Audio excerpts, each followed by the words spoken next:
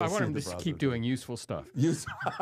So, maybe Brian, I've got a question about Iterate.ai. Is it because in your demo and in other places when I've looked on the website, you talk about the fact that your software runs on CPUs, which I guess is as opposed to, is it GPUs that NVIDIA, the high-end stuff that most people think of when they talk about AI?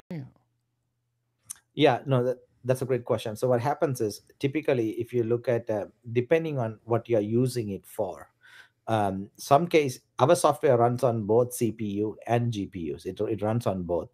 But what it can do is it can run these large language models, depending on the large language model, on CPUs as well.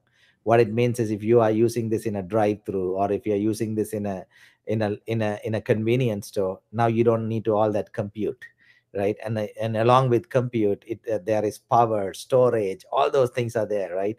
The more you store, the more compute you have, the more power you take, and then less green you are, right? CPUs have been deployed for years and years and years, and IT teams are very familiar with deploying it, right? The thing that you're showing here is really cool. This is called AI Glossary. This is a thing that we built because we want to educate everyone on AI.